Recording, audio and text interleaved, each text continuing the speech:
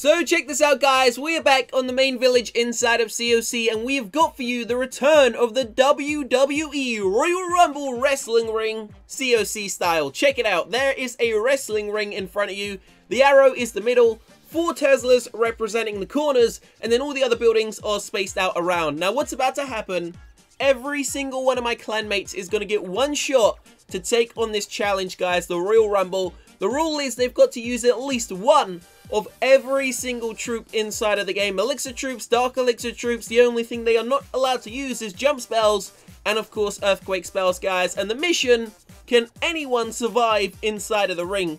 We're about to find out. So do me a favor, guys, let me know down below in that comment section, if you were to take on this challenge, which troop do you think would be the last man or woman standing? Let me know down below. And one final announcement, guys, if this video gets 10,000 likes, I'm going to make another feeder clan. I'm going to invite you, my subscribers, into the clan, and I'm going to let you challenge this base to see if anyone can beat it. If you want to see that, smash the like button, guys, 10,000 likes, and make sure you subscribe to the channel. You got to be subscribed in order to join the clan. So here we go, the first attack is underway. As I said, every single clanmate is going to get one chance to take on the WWE COC style troll base, guys. So let's see which troop will be the last man standing. So here we go.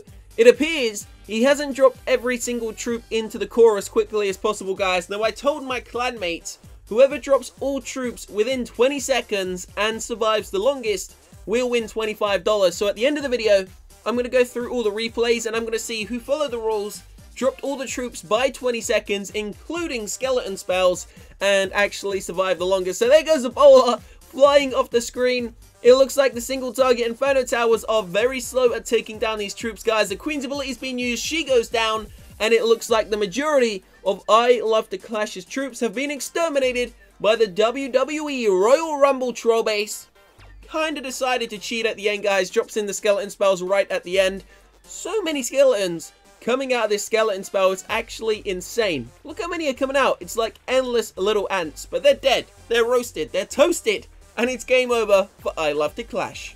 So here we go, moving on to numero duo, and it is going to be Keegan Bamboza to take on the Royal Rumble WWE troll base next, using every single troop he has in the game. Plus, he's also brought some skeleton spells, guys. So these dudes seem to think that skeleton spells are a great choice.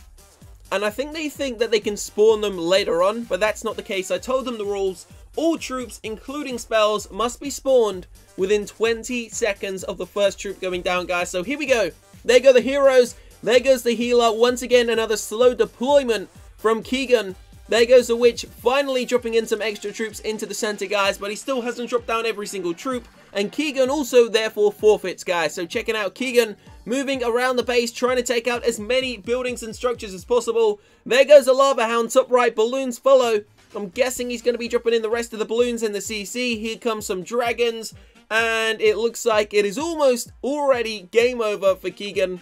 These defenses, don't forget, the majority of them are close to max level, guys. And that means they're going to do some serious damage to the majority of the troops which are dropped down. Another Tesla tower pops up, distracts Mr. Dragon in the center there. And he's also getting blown and annoyed by the air sweeper. So it's not looking great for any of these troops. Here we go.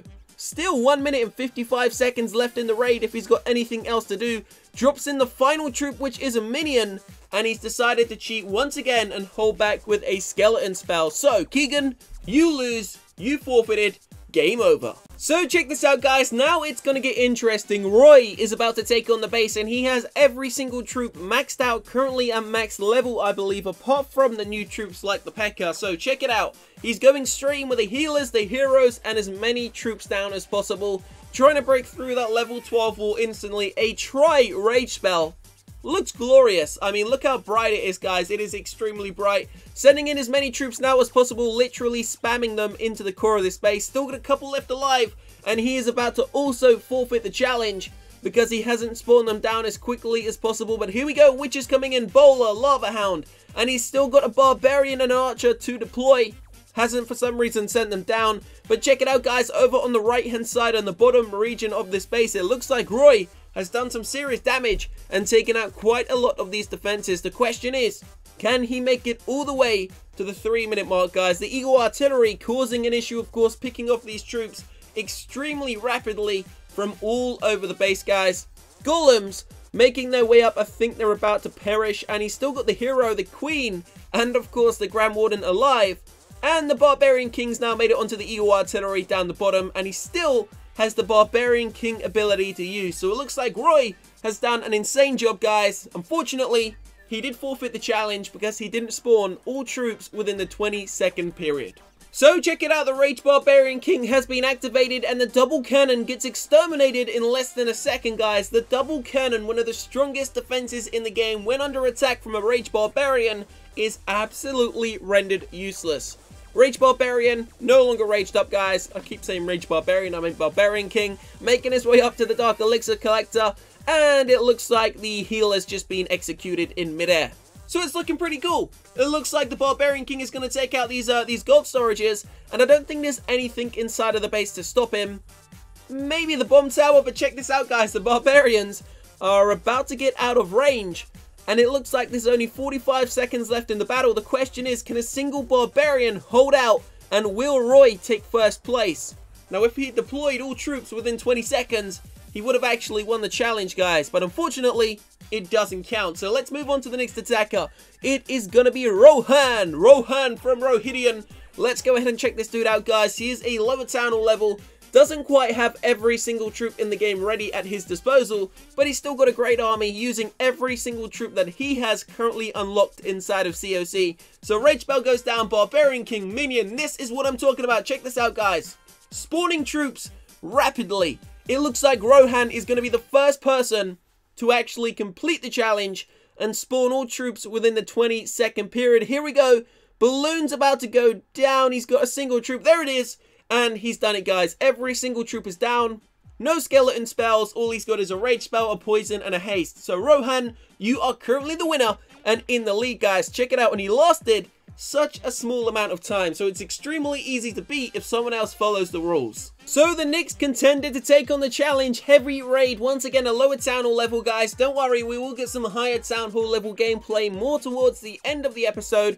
Rage spell, heal spell, this is what I'm talking about. This is how I would personally execute the WWE Royal Rumble, guys. Dropping in those spells, trying to keep as many troops alive as possible, whilst also breaking out of the actual boxing ring, guys. So check it out. Bowler's going to go down. Tesla Tower exterminated in a second.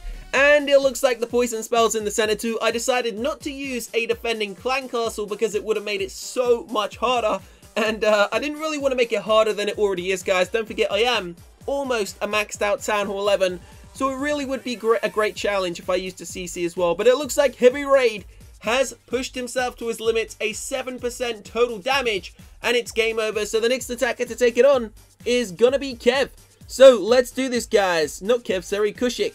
Let's see where he's gonna be coming from. So we have no spells going down. Appears to be dropping in the troops rather slowly, guys, and he's got no heroes. So it looks like it's gonna be a quick one. Focusing in on the center, it looks like the P.E.K.K.A. and of course, oh my bad, he does have heroes. What am I talking about? He's got a Barbarian King. He just doesn't have an Archer Queen, I believe, because of his Town Hall level. But the P.E.K.K.A. is trying to break out the left wall. Barbarian trying to break out the bottom right wall. And it looks like they're both kind of at a loss. Here we go, Barbarian King makes it through, but gets torn apart as soon as he passes the wall region. That's kind of sad, guys, I'm not going to lie. But he's still got a skeleton spell. It's going to come down in the center, kind of cheating there a little bit, guys, spawning it extremely late. Check these little Larrys running for their lives. It's like they're trying to escape like Armageddon Day or something. They're just getting picked off as soon as they come out the hole. It's like, you know, when you find an ant's nest on the street and you just stamp on it every time one comes out. I don't do that, guys. I just saw it on YouTube, but it's kind of mean. Don't do that. So it looks like the next attack is about to come in from Dark Thunder, and he's going to be dropping in a dual Golem star, guys. Dragon, Baby Dragon, Minion, Valkyrie, Hog Rider, healers are in there, Witch comes in, Lava Hound pouring in, Barbarian King. This is what I'm talking about, guys. Great live action, bowlers in the CC, a couple of giants, and of course a tri-heal spell with an Archer Queen. Why not, guys? Check out the glorious glow of those yellow heal spells. A balloon comes in to finish it off, and it looks like Dark Thunder has definitely followed the rules, and he could actually win this, guys. So let's find out. How long is he going to survive in the base? He's desperately trying to break out of this wrestling ring, but it doesn't appear to be going so well so far, guys. But let's find out what's going to happen. Eagle Artillery striking the troops down the bottom. Archer Queen is broken out, and it looks like Dark Thunder has definitely taken the lead. So you, my friend, are currently winning that $25 gift card. Healer's going to get exterminated, guys. Archer Queen gets taken out as well, and Dark Thunder's thunderous raid comes to an end. So, next attacker, Nicholas. Here we go. Is he going to follow the rules? Spawning in Giant, Balloon, Dragon, Wizard. Baby Dragon goes down. We got a P.E.K.K.A, we got a Minion, Hog Rider, Valkyrie, Witch. Looks to be an awesome attack so far, guys. Only got a single healer left. Barbarian King, Queen, and of course Skeleton spells. But he's coming to the end of the 20 seconds.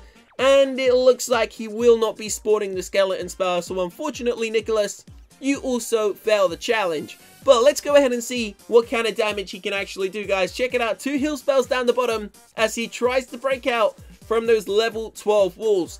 Now, I decided to be extremely fair and set both Inferno Towers to single.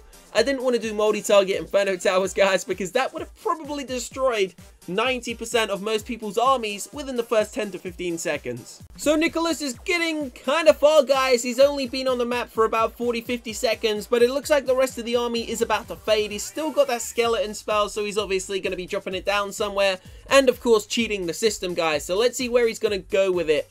Skeleton spell has been deployed. Where is it? Can anyone see it? Where is it? Skeleton spell. Oh, it's over on the left-hand side, guys. Okay, so wait, is that it? Yeah, that's it there. Okay, so Nicholas, you are a little cheater. What are you cheating for? Okay, so there we go, guys. Game over. Let's go and check out the final raid. This is Andy, and he's going to be at Town Hall 11. So check this out, guys. Just like Roy a couple of attacks ago, Andy has every single troop in the game at Town Hall 11 unlocked, and the majority are, of course, maxed out. So he's got to spawn every troop within 20 seconds, and he could possibly take the lead here from Thunder. So let's see what's going to happen. Here we go. All troops have been spawned. Just needs to drop in. I think it's the Grand Warden. Nope, there we go. It's in. Grand Warden ability is being used. And of course, Andy has entered into the giveaway, guys. So he could win $25. Let's see how long he's going to survive. Checking out a couple of rage spells, a free spell. It looks to be going great so far, guys. Andy has a huge spread on this base, taking out loads of buildings on the left and the right. And of course, he's still got those heroes backing up and doing a serious amount of poundage at these defenses down the bottom. Single target Inferno Tower roasting those golems, guys, but of course they are not enough to stop it. And he goes on to take out the cannon on the right hand side as well. Grand Warden being cheeky, picking off a couple of buildings. And it looks like we have our winner. The final attack of the episode actually appears to be the winner. No, I can't say if that's 100% true, so I'm going to find out the real statistics and see who won, who came second, third, etc, etc. So if you enjoyed the video and you do want to see another one, leave a like, guys. Don't forget 10k likes and subscribe to the channel if you want to join the clan, be on a YouTube video and attack this troll base yourself. I'll see you shortly for another episode, guys. Have a great day, great weekend. Peace out.